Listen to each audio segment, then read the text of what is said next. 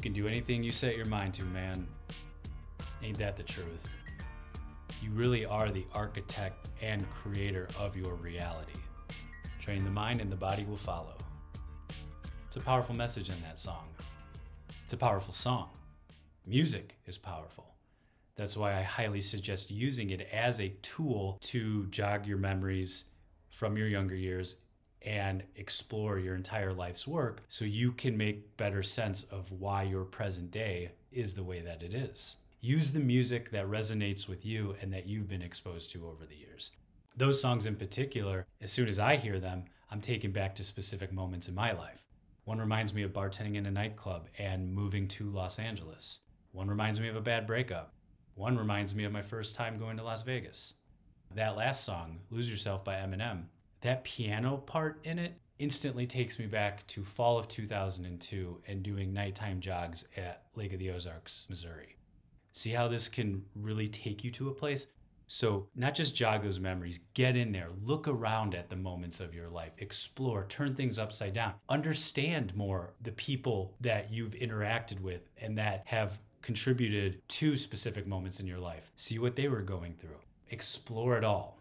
But I also want you to do something else here. In addition to using music as the catalyst to going down memory lane and re-exploring people and events and occurrences in your life, I also want you to explore how music in and of itself impacted, molded, formed, influenced, programmed, and contributed to your overall development. Music is a powerful, powerful force. Sound is a powerful force. And the impact they have on us cannot be understated. All the songs that I played in the beginning, not only do they trigger memories in my own world, but when I hear those specific songs, what starts happening? I start bobbing my head. I start moving my shoulders. Some of those songs I've danced to. You know, that Eminem song. Do you know how many times that song has either gotten me through a workout or has just gotten me to go work out? Music can get someone to literally move. That is a powerful force. And so as you look back at how music has impacted and contributed to your development, I think talking about music and sound in ways you might not have heard before can help you with that exploration. Little things that I've learned and have come across that have really blown my mind at what not just music, but what sound is at an energetic wavelength level.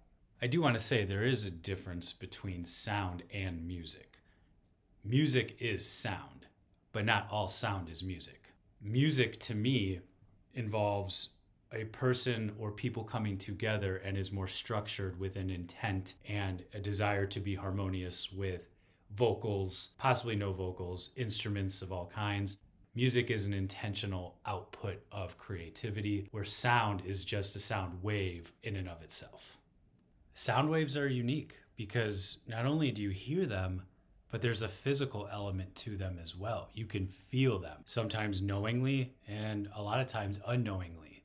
You should look up sound waves going through water. Depending on the frequency, all types of geometric shapes and patterns display themselves. I've also seen examples where more disharmonious sounds and noises are put through water and it looks a lot more chaotic. And so the first thing I thought of when I saw these examples was the human body. We're mostly water.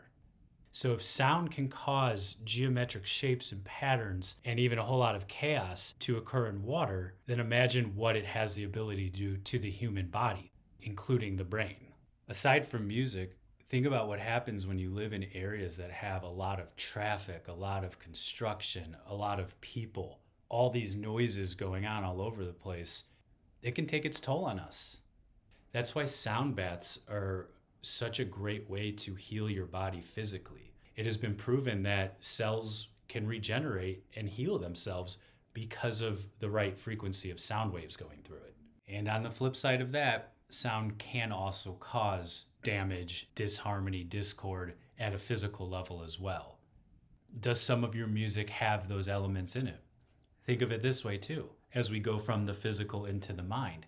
If you are in a low vibratory part of your life and there's a lot of negativity going on, and then sound waves of a lower vibration come into you, can that act as a catalyst for you to do something that you might regret? Can that music of a low vibratory frequency bring in even more lower vibes into your life? Just like how music can heal us, it can also be detrimental too.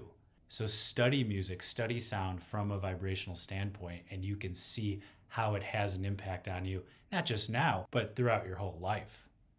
Would you have listened to a specific band or genre if you were in a different place in your life? Up until now, I've only been speaking about the sound of music. I haven't even mentioned what rhythm does, what tempo, volume, what repetition does, lyrics. Lyrics are a whole nother ballgame.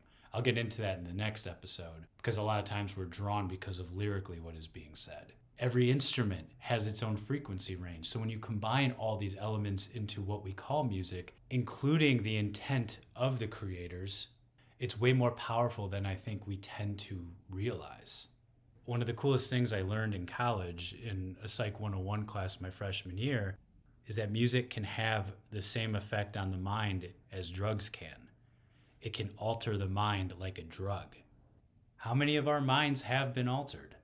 And that doesn't mean it's a negative thing. I'm just simply asking out loud how much of the music that we've listened to throughout our lives has altered our minds, has literally changed the frequency within us in any given moment or time period. If you want to fully understand who you are and everything that you have going on in your life, this is an area that is of utmost importance, in my opinion, to explore and see how it's affected you. Music is powerful. Music can make us lose control. It can bring people together. We can get lost in music, and we can let music control us. It's all what you want to do with it. I've met a lot of people throughout the past few years who have fallen on hard times and who are in more of a negative rut, who stop listening to music. One of the most important things that I can tell you is don't stop listening to music. Let music heal you, whether it's about going back to your younger years or moving forward. Understand frequencies, understand how your mind and body work. Seek out instruments, seek out new genres of music. I'm telling you, when I have music playing in my place, if I just put some jazz on or some bossa nova, the creative flow that comes through is noticeable. So my writing gets taken to another level, my ideating, my creativity, it works with the creative flow of that music coming in. So don't turn the music off in your life. You might need to find some new music, but don't turn it off. Also, if music and sound can have an effect on us as receivers, then imagine being the creator behind that output. If you are a musician, if you've played instruments, keep playing them. If you're a singer, sing. I can't express this enough. I think this world more than ever before needs the voices and frequencies of the musicians and singers out there. So be that voice, be that expression, be the frequency that you want to see Earth vibrate at. If enough people out there all over the place did that, you would see the vibrations of this place turn overnight. Nike's got the best slogan of all time. Just do it. Just be you.